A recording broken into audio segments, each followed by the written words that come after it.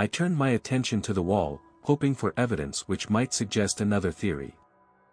That wall had been an example of the worst snide construction. Though little more than a year old, the parts left standing showed evidence that they had begun to decay the day the last brick was laid. The mortar had fallen from the interstices. Here and there a brick had cracked and dropped out. Fibrils of the climbing vines had penetrated crevices, working for early destruction. And one side had already fallen. It was here that the first glimmering suspicion of the terrible truth was forced upon me. The scattered bricks, even those which had rolled inward toward the gaping foundation ledge, had not been coated with scum. This was curious, yet it could be explained by surmise that the flood itself had undermined this weakest portion of the wall. I cleared away a mass of brick from the spot on which the structure had stood. To my surprise, I found it exceptionally firm. Hard red clay lay beneath. The flood conception was faulty. Only some great force, exerted from inside or outside, could have wreaked such destruction. When careful measurement, analysis, and deduction convinced me mainly from the fact that the lowermost layers of brick all had fallen outward, while the upper portions toppled in, I began to link up this mysterious and horrific force with the one which had rented the lodge asunder. It looked as though a typhoon or gigantic centrifuge had needed elbow room in ripping down the wooden structure. But I got nowhere with the theory, though in ordinary affairs I am called a man of too great imaginative tendencies. No less than 3 editors have cautioned me on this point. Perhaps it was the narrowing influence of great personal sympathy, yes, and love. I make no excuses, though, beyond a dim understanding that some terrific, implacable force must have made the spot his playground. I ended my 9th day of note-taking and investigation almost as much in the dark as I had been while 1,000 miles away in Chicago. Then I started among the darkies and Cajuns. A whole day I listened to yarns of the days which preceded Cranmer's escape from Elizabeth Ritter Hospital, days in which furtive men sniffed poisoned air for miles around Dead House, finding the odor intolerable. Days in which it seemed none possessed enough nerve to approach close. Days when the most fanciful tales of medieval superstitions were spun. These tales I shall not give, the truth is incredible enough. At noon upon the 11th day, I chanced upon Rory Paileron, a Cajun and one of the least prepossessing of all with whom I had come in contact. Chanced, perhaps, is a bad word. I had listed every dweller of the woods within a 5-mile radius. Rory was 16th on my list. I went to him only after interviewing all 4 of the Crabiers and 2 whole families of Pichons. And Rory regarded me with the utmost suspicion until I made him a present of the 2 quarts of shinny purchased from the Pichons. Because long practice has perfected me in the technique of seeming to drink another man's awful liquor. No, I'm not an absolute prohibitionist. Fine wine or 12-year in-cask bourbon whiskey arouses my definite interest. I fooled Paileron from the start. I shall omit preliminaries, and leap to the first admission from him that he knew more concerning Dead House and its former inmates than any of the other darkies or Cajuns roundabout. But I ain't talkin'. Saker. If I should open my gab, what might fly out? It is for keeping silent, why are damn right. I agreed. He was a wise man, educated to some extent in the queer schools and churches maintained exclusively by Cajuns in the depths of the woods, yet naive withal. We drank. And I never had to ask another leading question.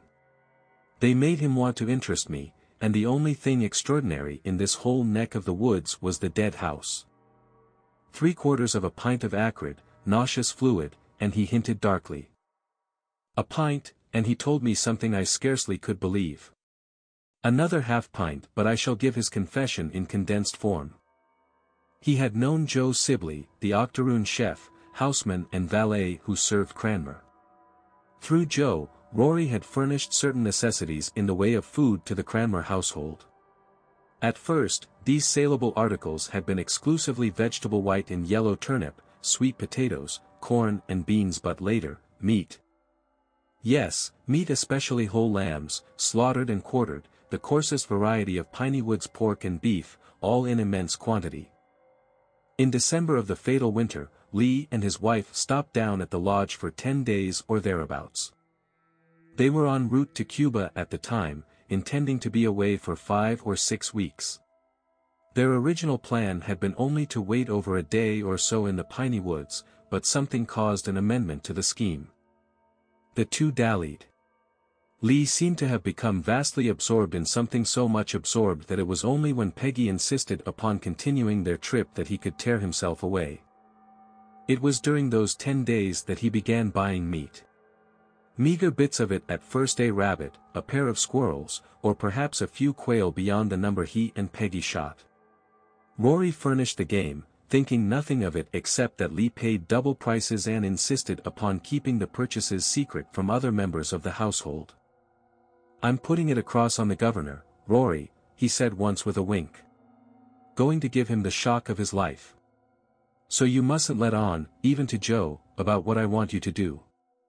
Maybe it won't work out, but if it does, Dad'll have the scientific world at his feet. He doesn't blow his own horn anywhere near enough, you know."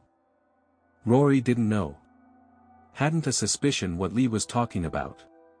Still, if this rich, young idiot wanted to pay him $50 in good silver coin for a quail that anyone, himself included, could knock down with a 5-cent shell, Rory was well satisfied to keep his mouth shut.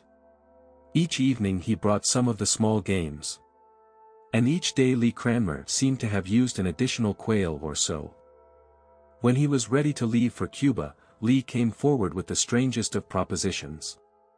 He fairly whispered his vehemence and desire for secrecy. He would tell Rory, and would pay the Cajun $500 half in advance, and half at the end of 5 weeks when Lee himself would return from Cuba, provided Rory agreed to adhere absolutely to a certain secret program.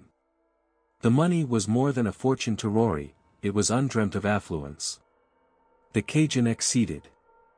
"He was tellin' me then how the old man had raised some kind of pet," Rory confided, "and wanted to get shed of it.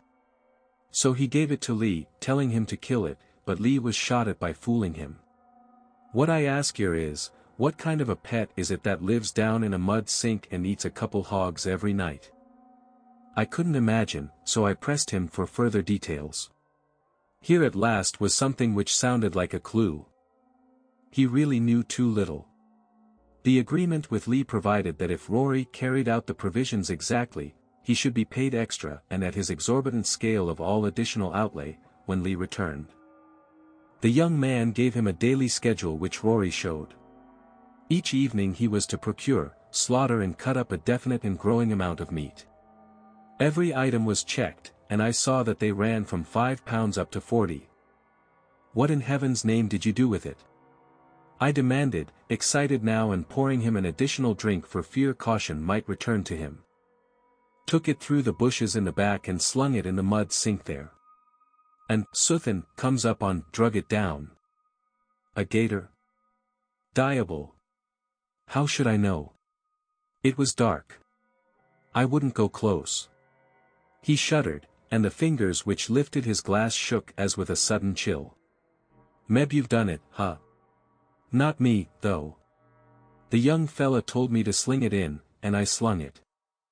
A couple times I came around in the light, but there wasn't anything there you could see. Just mud, and some water. Meb the thing didn't come out in daytimes."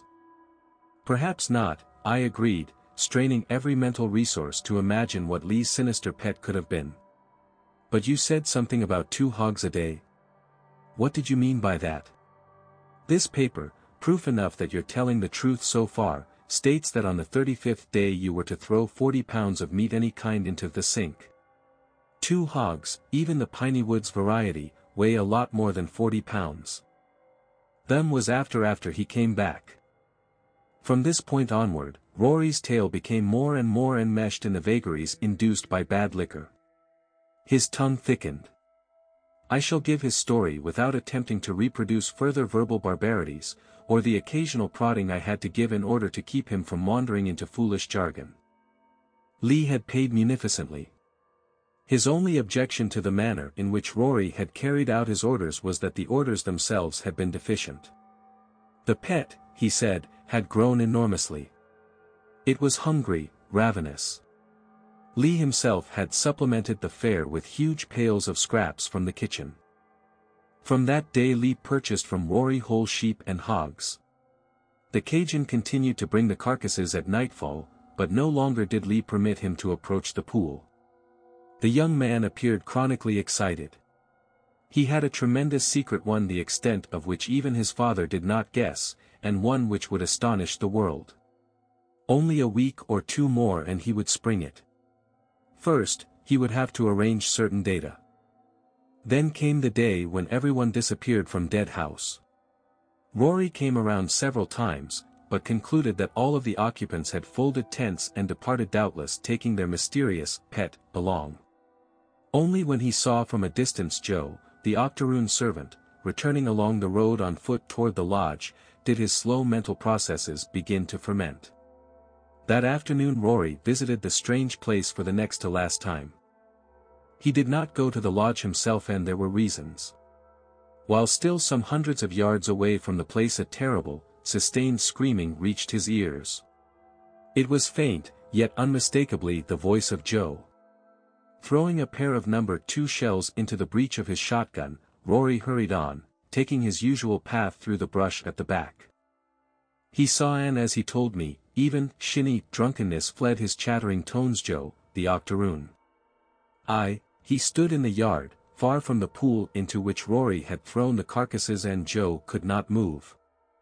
Rory failed to explain in full, but something, a slimy, amorphous something, which glistened in the sunlight, already engulfed the man to his shoulders. Breath was cut off. Joe's contorted face writhed with horror and beginning suffocation. One hand, all that was free of the rest of him, beat feebly upon the rubbery, translucent thing that was engulfing his body. Then Joe sank from sight. 5 days of liquor indulgence passed before Rory, alone in his shaky cabin, convinced himself that he had seen a fantasy born of alcohol.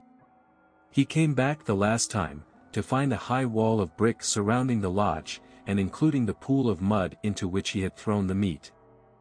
While he hesitated, circling the place without discovering an opening which he would not have dared to use, even had he found it, a crashing, tearing of timbers, and persistent sound of awesome destruction came from within. He swung himself into one of the oaks near the wall. And he was just in time to see the last supporting stanchions of the lodge give way outward. The whole structure came apart. The roof fell in, yet seemed to move after it had fallen. Logs of wall deserted, layers of plywood in the grasp of the shearing machine. That was all. Suddenly intoxicated now, Rory mumbled more phrases, giving me the idea that on another day, when he became sober once more, he might add to his statements, but I, numbed to the soul, scarcely cared. If that which he related was true, what nightmare of madness must have been consummated here? I could envision some things now which concerned Lee and Peggy, horrible things. Only remembrance of Elsie kept me faced forward in the search, for now it seemed almost that the handiwork of a madman must be preferred to what Rory claimed to have seen. What had been that sinister translucent thing?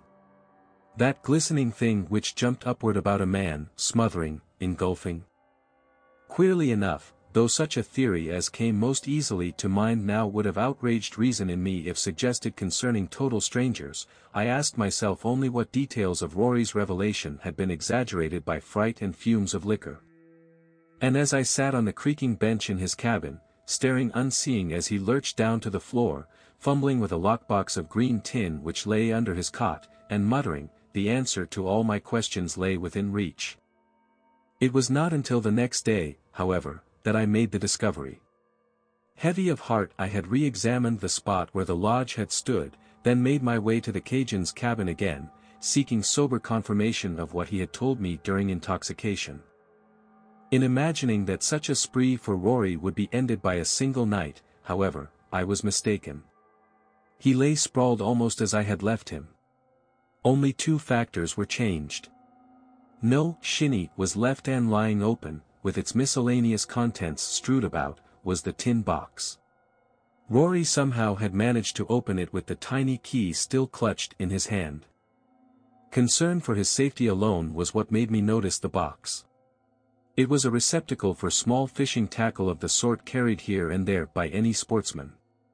Tangles of dowagiac minnows, spool hooks ranging in size to silverback No. 8s, 3 reels still carrying line of different weights, spinners, casting plus, wobblers, floating baits, were spilled out upon the rough plank flooring where they might snag Rory badly if he rolled.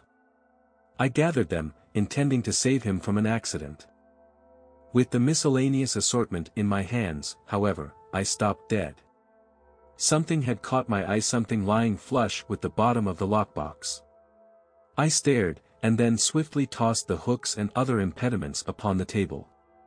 What I had glimpsed there in the box was a loose-leaf notebook of the sort used for recording laboratory data. And Rory scarcely could read, let alone write. Feverishly, a riot of recognition, surmise, hope and fear bubbling in my brain, I grabbed the book and threw it open. At once I knew that this was the end. The pages were scribbled in pencil, but the handwriting was that precise chirography I knew as belonging to John Corliss Cranmer, the scientist. Could he not have obeyed my instructions? Oh, God! These were the words at the top of the first page which caught my eye.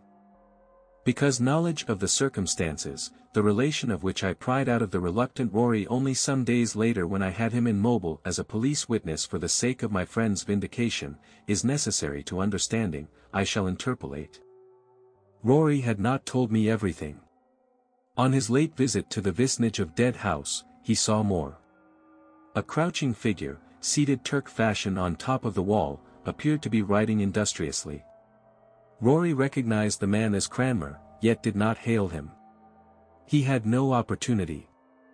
Just as the Cajun came near, Cranmer rose, thrust the notebook, which had rested across his knees, into the box.